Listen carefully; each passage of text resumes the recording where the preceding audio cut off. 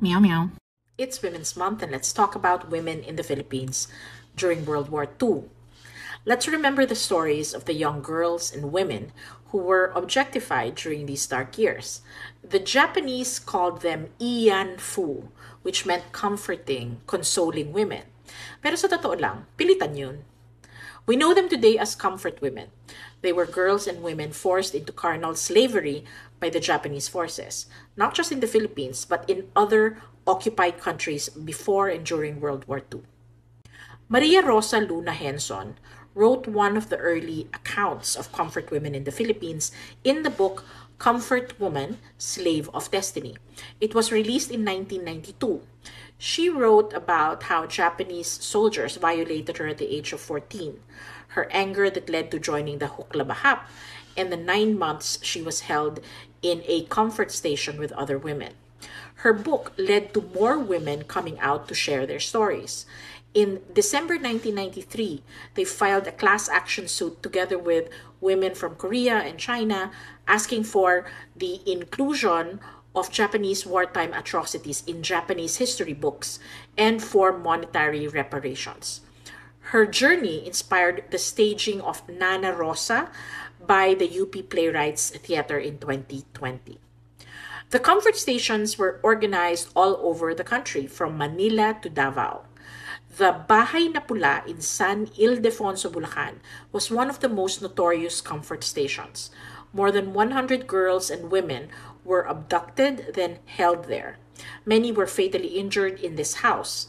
The derelict structure still stands as a reminder of the suffering the community endured. Some say the abandoned house is haunted. The Battle of Manila between February and March 1945 was when more atrocities against children and women happened. They were used as human shields and were easy targets. The original Bayview Hotel in Malate was taken over by Japanese soldiers, and the girls and women who took shelter there were violated. Women were not the only victims. In Manila, cross-dressing male stage performers were arrested and taken to the Rizal Memorial Complex. They were held under the same conditions as comfort women. Among them was Walter Dempster Jr., known on stage as Walterina Markova. His story was made into a film, Markova Comfort Gay, in 2000, starring Dolphy. Japan created the Asian Women's Fund to handle claims of comfort women. Lola Rosa got $26,000 before she passed away in 1997. As of 2014, among the 364 recipients of monetary atonement, 211 people, or 57%, were Filipinos. In December 2017, the Manila Comfort Women Memorial, a 2-meter bronze statue designed by Jonas Roses, was erected along the Manila Baywalk.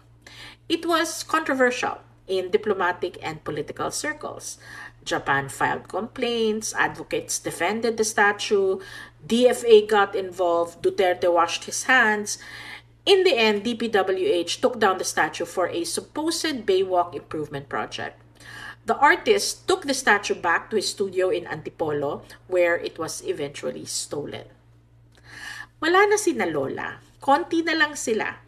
The least we can do as citizens who want to honor them is to remember their stories and to insist on the government's responsibility in ending discrimination of women and girls, especially the most vulnerable.